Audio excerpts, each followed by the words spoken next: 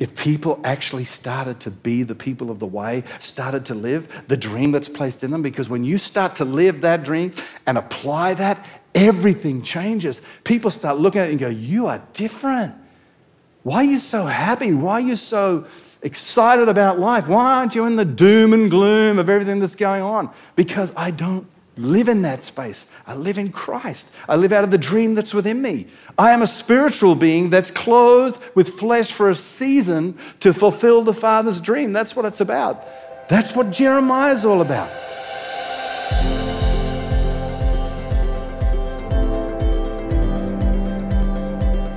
And that's what this series is all about. It's becoming a dream releaser. But you can't release a dream in someone else until you've got the dream yourself. Now, someone was very astute and realized that I am using a portion of Scripture out of the Old Covenant. And she said, surely that is only to Jeremiah and to Israel. And I said, you know what? The Word of God is all inspired, it's all inerrant, it's all authoritative. It's just not all applicable. You've got to understand what parts are applicable and what aren't.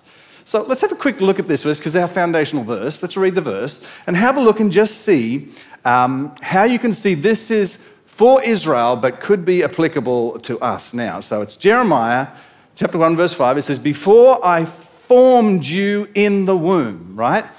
So he's used the context, before I formed you in the womb. Now, is that only relevant to Jeremiah? No, pretty much everybody comes that way. You know, before you were born, people born, yeah, absolutely, I set you apart, and I appointed you. So this is an old covenant scripture, but you can see, passed through the cross, thinking about Jesus' death, burial, and resurrection on the other side, is there any evidence that we come into this world via the womb and being born? Yes. So it's applicable not just to Jeremiah. However, in the midst of this is something that is applicable only to Israel. And that's this part. I appointed you as a prophet to the nations. He was a prophet to the nations. He spoke on God's behalf to Israel to try and get them to stay on track and stop becoming like the pagan nations. There were other prophets. They all spoke. They all spoke until Jesus came. John the Baptist was the last prophet, and Jesus was the fulfillment of it. So we are not prophets to the nations anymore. Some people discovered a very important lesson when they tried to prophesy something to the nations around the election. Very embarrassing because God's not doing that anymore. We are now appointed to be ministers of reconciliation, to help people like Christian come back into a relationship with Christ for themselves. That's what we're about. So as you can see, you can read an old covenant of Israel, and sometimes there's stuff that's applicable and comes through, and sometimes it's not. And you need the Holy Spirit within you to discern what does and what doesn't. So this is our foundational verse. This is what I kicked this off with.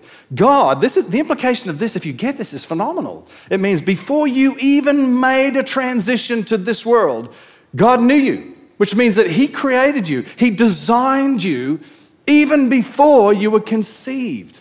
In God's divine design room, there's a design. And He set you apart, and He knew you, and He appointed you. That changes everything about how we should think about life, how we think about finding a life partner, what's important in life. It changes everything. His design is perfect. But I mentioned a few weeks back that sometimes we have manufacturing faults. You know, because human beings, we are birthed in sin, it's in our bodies, it's there, it actually causes brokenness. Sometimes in the manufacturing process, when God partners with your mum and dad to get you here, some things go wrong. And someone said to me the other day, I was walking around and Anne was with me, and they came up and they said, hey, I heard your message. I said, oh yeah. He said, what's your manufacturing fault? And I said, and I had to think. And I thought, and I thought, no, I got nothing. And then my wife chipped in and said, would you like me to help you on that? Because I know all your manufacturing faults. But I got them, you got them. And if you think you've got some bad ones, here. 6 months of age, twisted bowel, nearly died. Rheumatic fever, 2 years of age, nearly died. Kidneys shut down full at age 9, nearly died. 15, paralyzed from the waist down, having to learn to walk all over again, left with the massive back issue that even to this very day, I have to do at least an hour to an hour and a half of some kind of exercise and stretching, or I just seize up. So when it comes to manufacturing faults, I've got some, like you've got them. But it's not excuse to not to discover that divine design that's there. And you've got to go down. You've got to discover it. You've got to press down, press in, and figure out what it is. Put some energy and effort into it.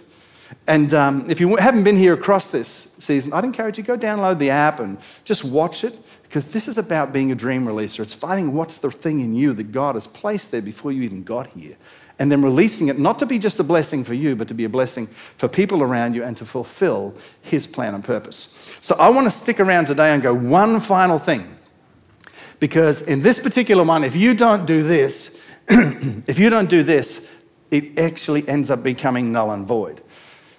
Now, when I was a teenager, I told you I did lots of sport. I love sport. I was really into it. I think I mentioned to you I did soccer, and so I spent a fair bit of time playing soccer. You can't actually see in this one here, but I have a beard in here at 15. I went on holidays to England. I came back, I had a beard. It was amazing. And it started a fight in the school. The teacher said, no, we can keep it, and some said, no, we can't. Anyway, Dad made me leave school then and go and bricklay, so it made no difference. So I was right into sport. Now, I know there are some of you here.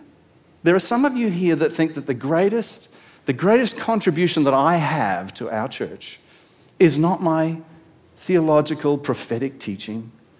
It's not my servant heart. It's not my love for the people, but it's actually my calf muscles. It's my calf muscles. During the week here when I'm working around, I work in shorts. And people go, man, you've got amazing calves. And I'm thinking, anything else, or is that just it? Why? I did this, but then I also did motocross. I told you I did motocross for years, and I used to race, and that, once again, helps the calf muscles. But beyond that, you would know I was actually an athlete. I used to run, I used to sprint, and this is all pre-15, when everything changed. I used to do the 100, 200, and 400, and I was pretty good at it. I was pretty fast. And when I was preparing for this, I said, I need to help people understand this about what I'm going to share. And I texted my mother and I said, Mum, is there any chance that you have my starting blocks from when I was 13, 14 years of age? And then I went on in the text and say, Mum, the correct answer is no. But I thought I would ask anyway. 10 minutes later, she sends me a photo, and I have them right here.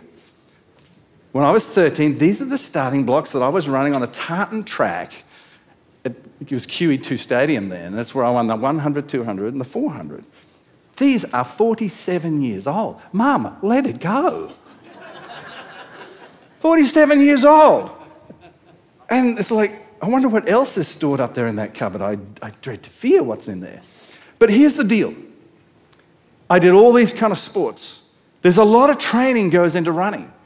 The amount of rehearsing you've got to do of getting in the blocks and firing off and trying to get those calf muscles really working for you so you can get out quick. And you've got to watch what you eat, and you've got to watch your weight, and you've got to run, you've got to do endurance, you've got to do all this kind of stuff for less than 12 seconds on the track.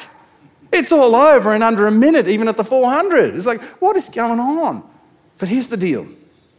Here's the deal. What happens? What would happen if I did all that training and I never got on the starters blocks? What happens if I never did that? I never got off the blocks and I never got in the race. It would be useless. It's exactly the same. You can know the design is there by God. You can dig down there, you can press in, you can get it, get down to it. But if you don't deploy it, you have to deploy it. Now, I know some of you are worried because you wanted to see if I really did run. There is a photo up here of something of me by the billiard table holding the shield in a white stripy shirt or something like that. I don't know if they've got it. But that was it. But you have to deploy. You cannot just let it sit there. To know is not enough. Now, as I was preparing this, I thought, I wonder how many of you have trained for something, have planned for something, have worked for something, but you've just not stepped into the blocks. I can see someone right in my vision right now. I could imagine you're really sweet on this girl, this relationship. And so you change your hairstyle, you get some cool glasses, start listening to the music she likes, start eating what she likes, all that kind of stuff. But you never make the ask. If you never make the ask, it's going nowhere. I know people that have got ideas for business. They've built everything in the background. They've actually got websites that aren't even up there yet, and they've planned the whole thing out, but they won't deploy it. People that are writing books, and they're writing books. This book is going to be bigger than Lord of the Rings. Are you ever going to deploy it? You have to deploy it at some stage. Oh, but what if I fail? But what if you succeed? Oh, but what if I fail? But what if you succeed? But what if I fail? You know, you're a real glass is half empty kind of person. You know that? It's the same with this design a dream. Knowing it's not enough. Digging down deep to get to it's not enough. You've got to deploy it. The amount of dreams that are sitting in the body of Christ that God could use to transform a city is incredible. But it's sitting idle because nobody is deploying it. You know, I think the richest place on earth is not the diamond mines of South Africa. It's not the Inca gold in Ecuador or the oil fields in Arabia. I think the richest place on planet Earth, if I could mine it, is the graveyard. It's the graveyard. Sometimes I actually wander around graveyards. Weird, huh? Not late at night. But I wonder, and I look, and I go, I wonder how many dreams have gone to the grave because someone was not courageous enough to deploy it. I wonder how many. My mentor, Pastor Wayne Cadero of New Hope, he actually designed this soap journal. He's a fantastic man and a great mentor. He has a philosophy of life, and it's this: die empty. He said, die empty. He said, I aim to give the grave nothing but an empty carcass. He said, when I go, he said, I want left on the screen of my life, around there on the headstone, empty, nothing left, out of gas. He said, I aim to expel everything. And he tries to encourage the church. Friends, you have to expel everything. You have to deploy. Don't hold it back. You've got to get on the starting blocks and you've got to start running. And I know our greatest fear is that we'll fail. I've failed running on the blocks. I can't tell you how painful it is to pop a hammy out of the blocks. That really hurts. You don't get very far. But you've got to be willing to take a few hits, and you've got to be willing to fail, and you've got to be willing to step out there. Because failure are only the stepping stones to actually the destination of success. If you're not prepared to fail, you cannot get anywhere. You can't get off the blocks. So you've got to do it. Now, fortunately, God knows that we struggle with this. He knows you're going to struggle with it, so he actually had Jesus teach into this particular thing because he knows that we have a hesitation to deploy. And so Jesus is motivating us, but what I want to warn you about is that what you're about to see of Jesus' teaching is extremely confronting. Extremely confronting. And if you're sitting here and you go, I haven't decided whether I'm going to make a decision for Christ, this might cause you to just wait for a little while longer because it is very, very challenging.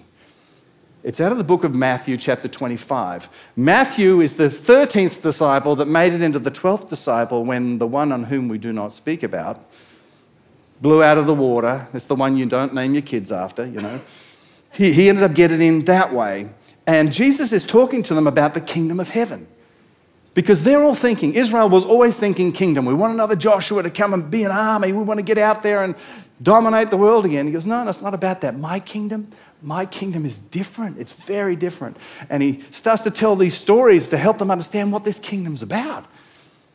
And Jesus is talking to them about this kingdom, about the expectations of the Father and what's going to transpire when he returns. And it's very, very, very confronting. The first parable in chapter 25 he talks about is actually in relation to 5 virgins, 5 wise, 5 unwise, and they have lamps that don't have enough oil. Oil in the scriptures always represents the Holy Spirit. And the first thing he does before he even gets to the main point is to say to them, you have to be continually engaged with the Holy Spirit. It's what Christian was talking about. The Holy Spirit has to be within and continually filling you. There's got to be a continual connection. Otherwise, you don't have the courage to get off the blocks.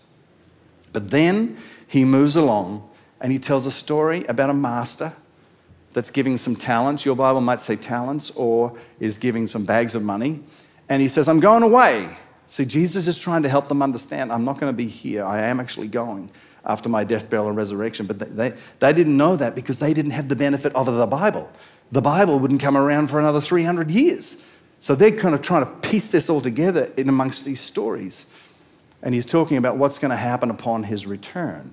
And if you read that chapter, and I encourage you to do that, you'll discover towards the end of it, Jesus says, I'm the one that's judging the nations now. That's why you don't need prophets to the nations. That's my gig.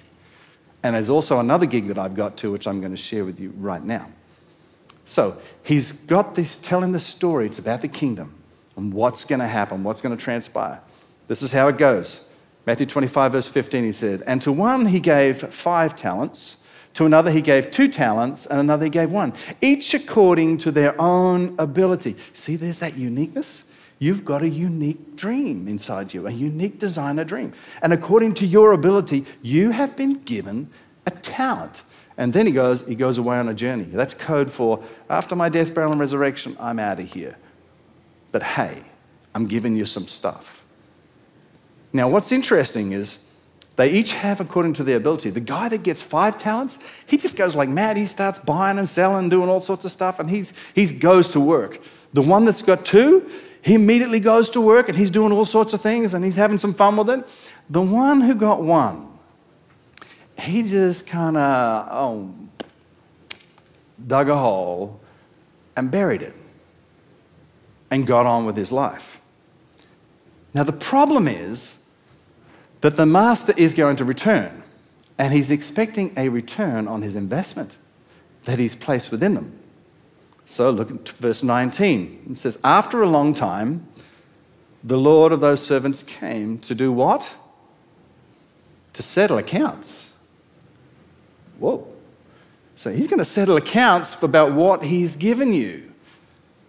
Whoa, okay, this is a bit confronting. Now, so he's turned back up after a long time. He's going to settle accounts. Mr. 5 talent, he's eagerly waiting to get there. I can't wait to get there to the master. I want to tell Jesus what I did. I had 5 talents. I went to work. I bought a business. That failed, but I put some more in here and I invested there. And eventually, look, I've got 10 talents now. I've doubled your money. And Jesus goes, wow. And master goes, well done, good and faithful servant. Good and faithful servant. Didn't say good and faithful leader. It's interesting. Good and faithful servant. And he says, enjoy. Come, enjoy the presence of the Lord. Now, number 2 heard that the master's back, so he's ready to run in, and he's got his talents, and he's going, I took my 2 talents, and I went and bought some shares, and then I went and did this, and then I bought a block of land, and I went and worked it for a little while. I definitely stayed away from Bitcoin, but I still worked it. And I've doubled it. My 2 is 4. Wow, that's amazing. Well done, good and faithful servant.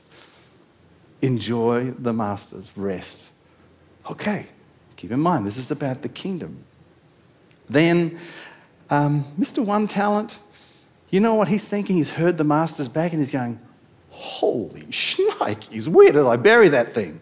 He doesn't even remember where he's buried it. So he's got to go and figure out where he buried the talent. And then he's got to go and dig it up. And then, while he's digging it up, he's walking to the master and he must be thinking to himself, oh, I'm in so much trouble. I really need a good story. I have got to have a good story to get out of this one. I've got to have. So he's thinking up this story on the way, and he thinks he's got a good story. And let's pick it up and see how well it goes with the master. So then it says, then he who received the 1 talent said, I knew you to be a hard man. This is great. So the master's thinking, so this is your big plan? This is your excuse? It's my fault that you didn't do anything with your talent? So it's my fault you didn't do it? Oh, this is great. This is fantastic. And then he starts saying, you know, I know you're a hard man. You reap where you have not sown, and you gather where you have not scattered seed. Now he goes on, and he says, so I was afraid and went and hid your talents in the ground. Look, here it is. Here is what your talent is. I give it back to you. It's all nice and shiny and safe. This is your great plan? This is your great plan? That when Jesus returns, you're going to blame it on him? And then, but it's because I know you're a tough. I've read the Old Testament. You're a tough God, you know. And I was afraid. So, okay. So let's see how this goes for the servant. But the Lord said to him, "You wicked, lazy servant." Oh, hang on. No. I said, you're tough. I've read the Old Covenant, You're tough. I was afraid. No, you're a wicked, lazy servant. Oh, okay. And I hate this. If you've ever had this done to you, you say something to someone and then they repeat it back to you. And it's just awful. You hear your own words coming back and go, this is the dumbest thing I've ever heard. He goes, oh, okay, you wicked, lazy servant. You go, no. Oh, yeah. You knew that I do not reap where I have sown. So you knew that. Yeah. And you knew that I gather where I haven't scattered seed. Yeah. Oh, man, this is bad. This is not going well. So then he goes on. So you ought to have at least deposited the money in the bank so I could have had a little bit of interest. The master used his own words against him. He thought he had a slick excuse. Said, tough guy, I'm afraid.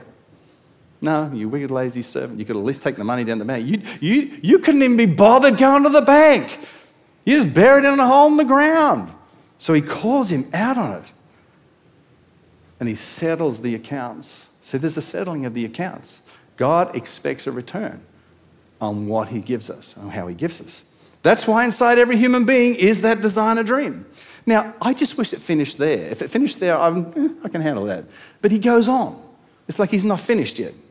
He said, therefore, take the talent from him and give it to the one who has 10 talents. Well, that's not fair. I only got 1. He's got 10. Yeah, but he did something with it. You did nothing with it. Take it off and take it over there. Wow, this is not good at all. Let's read on. For everyone who has, more will be given. So if you have and you use it, more will be given, and he'll have abundance. Yeah, you got to put it to work. But him who does not have, even what he does have, will be taken away. Wow. Jesus just calls him out. He just calls him out and says, wow, you wicked, lazy servant. You did nothing with what I gave you. You just buried it. And now you're trying to make an excuse and you're blaming me for it? What Jesus is saying, that I was afraid, is not going to cut it. It's not going to cut it when we stand before him. And if I wish he'd have stopped there, because this next portion, if I could tear this out of the Bible, I would tear it out. There's a few pages I'd like to tear out. This is one of them. This is one of them. Because it is so confronting what he says to the servant from here. He says, and cast the unprofitable servant into outer darkness. That can't be good. The unprofitable servant says, you wicked, lazy, you did nothing with it. You just buried it. Where there'll be weeping and gnashing of teeth. Wow. Remember, he's talking to them about the kingdom of heaven. He's telling them what the Father's expectation is. He's telling them what's going to happen when he returns and Jesus judges the nations. There's also the judgment seat of Christ for us to see, what did you do with what I gave you? Is Jesus saying that with what's given to us, if we don't use it and we don't deploy it, it can actually impact our futures? Apparently. This opens up a massive theological question in Pandora's box, and it's ugly in there. And I don't have the time to go into the scope of it. But Jesus is implying that if you try and stand before him and say, well, I know you're a tough, and I know you did this, that, and the other. I was afraid. It's not going to cut it. It's not going to cut it. He has an expectation. He's actually saying you can disqualify yourself. You can disqualify yourself. This is why knowing your dream, the designer dream, digging down to it and finding it is still not enough. You've got to hit the blocks. You've got to deploy it. Now, let me just balance this out with the grace of God. This is not talking to you and I that are trying to find our dream. We're digging down. We're trying to work things out. We're falling over. We fall into sin. We get back up. We ask forgiveness. We keep going. We're trying to pursue. We're opening up. We're trying to find it. We're trying to deploy it, and we're falling over. There is all the grace in the world for that, and forever. But there's not for the one that deliberately rejects the command of what Jesus says, deliberately ignores it, what's given to him, and then carries on in life as if everything is just fine. I don't need God at all. I don't need that thing God gave me. I just carry on. That is when you can disqualify yourself. See, our point of this series is appointment with deployment. This is it for us. We have to deploy. We've got to deploy. Can't just know about it. Can't just dig around it and find it and then just keep it buried down there. You actually have to deploy it. And the whole thing about fear is not going to cut it. It's not enough to believe. It's not enough to persist and dig down there. You've actually got to deploy. And the reason why I was afraid doesn't stick is because the Holy Spirit has been given to you, and the Holy Spirit has given you a powerful presence within you. You don't have a spirit of fear, which is why Jesus called him out for being lazy. If you have the presence of God in you, you don't have a spirit of fear. You have a spirit of power and of love and a sound mind. But this is so important because if you don't deploy your dream, if you don't step out there and you don't let the Father play the sunset of Christ in you, you'll never be able to help someone else that's trapped follow Christ and play the sunset of Christ in them. The appointment is with deployment. That's why it says faith without what is dead? Faith without works. Now, you don't do the works to actually get your faith. That's not it. You're not earning your salvation.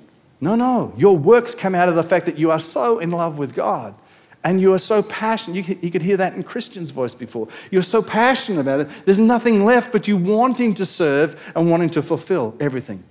Could you imagine what would happen if every person that said they were a Christ follower actually lived like this? They actually deployed the dream. They played the sunset. Man, this would be amazing. Things would transform. You transform cities again. In the first century, they were that passionate about Christ. They had that depth of relationship with him. They were living their dream. They were deploying their dream. And Christianity exploded from like 12 guys through to 30, 40 million. Such a short period of time, and they didn't even have a building at that point in time. Why? Because they deployed their faith. When every part of our life is filled with purpose and we're carried along by the Holy Spirit, everything changes. You experience joy like you've never experienced it before. And then what happens is God adds to the church daily. People coming to Christ.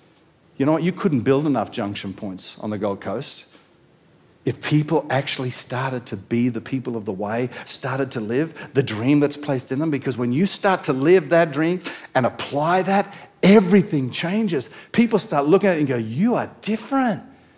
Why are you so happy? Why are you so excited about life? Why aren't you in the doom and gloom of everything that's going on? Because I don't live in that space. I live in Christ. I live out of the dream that's within me. I am a spiritual being that's clothed with flesh for a season to fulfill the Father's dream. That's what it's about. That's what Jeremiah is all about. It's amazing. And God is saying to us, the kingdom of heaven, it's like the master. Goes away for a while, but he's coming back. He's going to settle accounts. He's going to ask you what you did with what I've given you. And to say, I was afraid, it's not going to cut it, I'm sorry. Not my words. His. I told you it was going to be confronting, which is why we're going to finish off this series by having communion together. And some of the team are going to just distribute the communion. For you guys online, would you just grab some cracker or some juice? I just want us to remember this. Jesus went to the cross for us. His body was broken that we would have a body, the spiritual body of Christ to connect with. His blood was shed so that his blood would cleanse us from sin, past, present, and future. He's the one that enables us to live the Christian walk.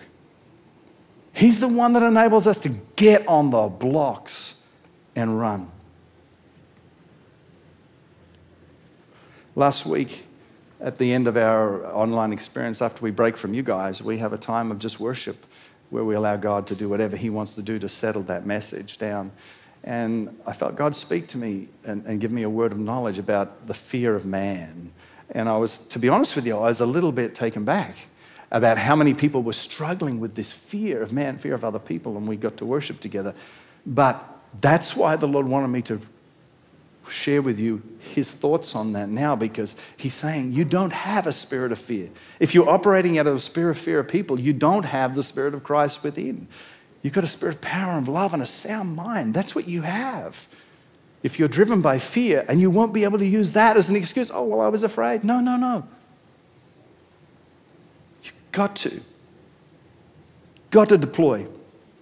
As I said to you, Pastor Wayne Kadira is a great mentor to Anne and I, and he's just such a wonderful, servant-hearted guy. And thank you. And he tells a story of when he was a little boy. And he's been about teenage years. And he used to live in Japan because his dad was in the military. And he would love going and they go for drives, and he would look at how absolutely precise all of the rice paddies were. And it was so green, it was so beautiful. And he said this day they went and they parked up on the side of the hill, and they were looking out over, and it was so magnificent. And he noticed this Japanese sensei sitting onto the side, and he had this cage, and in it was these beautiful little finches in these cages. And so the sensei kind of got his attention, and he went across. And he would look at these little birds, and he said, this is fantastic. And he said, you want to buy a bird? And he goes, yeah, how much? 100 yen. Oh, that's all 39 cents. That's all it was in those days, or 36 cents. So he bought this little finch in this cage. And then he was making his way back to the car when the sensei called him back. Oi, Daniel-san, come back here. So he called him back, and he come back across, and he said, bring cage back when you're finished. And he thought, bring cage back, it's my pet. I'm not going to eat it. You know, what am I going to do? And he was full of attitude as a young teenager. And he goes, no, Daniel-san, you'll bring cage back. You'll misunderstand. You'll buy bird, which you take to a cliff and set free. And he thought, well, that's the stupidest thing I've ever heard.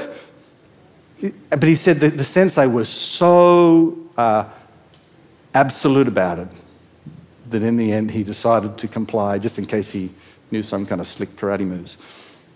Anyway, he went to the edge, and he had the bird in the cage there, and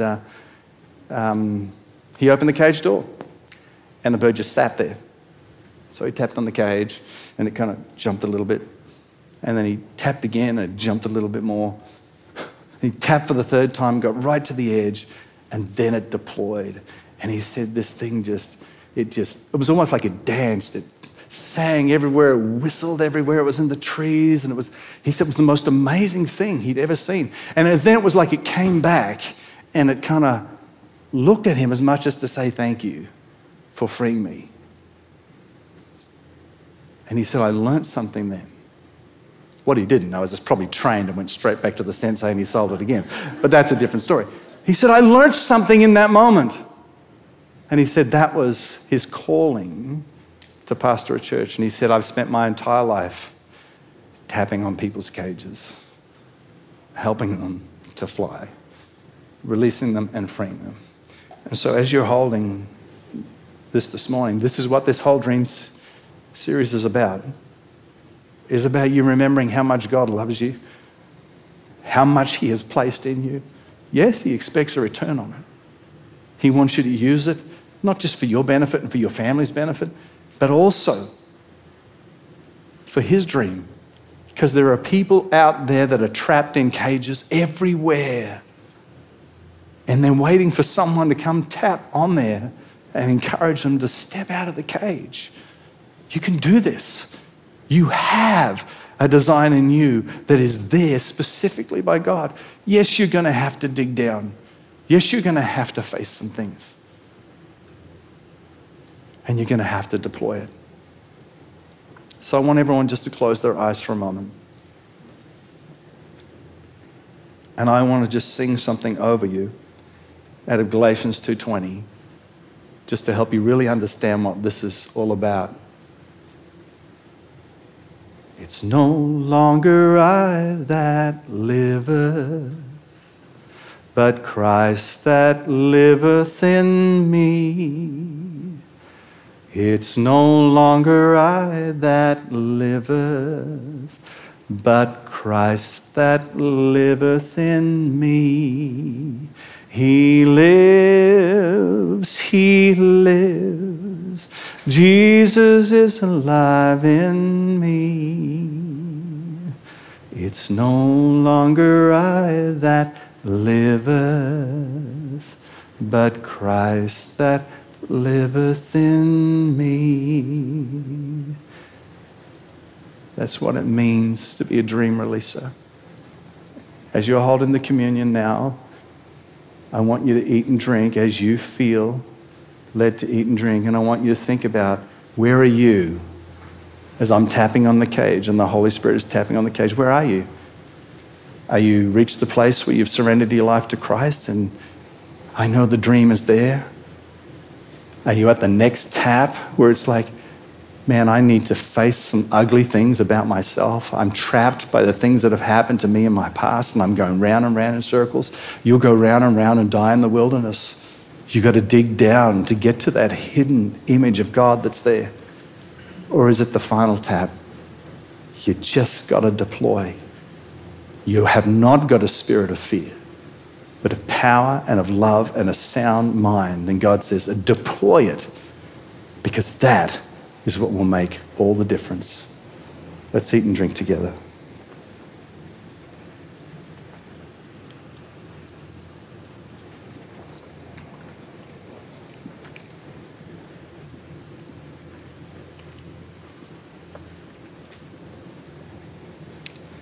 Father, please help us to remember that you are the unique designer, that you have put this unique designer dream in us, and give us the courage to step into it.